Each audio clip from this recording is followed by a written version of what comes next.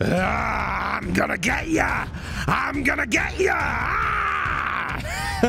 No, I'm sorry if I frightened you with that. It's just your old lovable pal Lyle. I was just practicing my spooky, scary voice for Oneyplays 2021. It's coming October 19th again for 13 days of spooky videos. So I was just getting ready to make sure I'll be prepared. Speaking of being prepared, you can get prepared for Oneyplays 2021 by purchasing some of our limited edition merch from our store. That was a hell of a segue.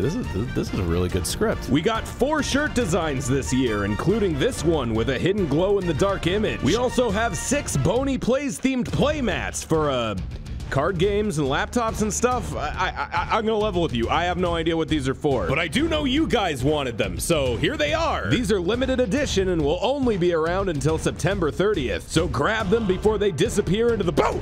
Did I get you again? Maybe?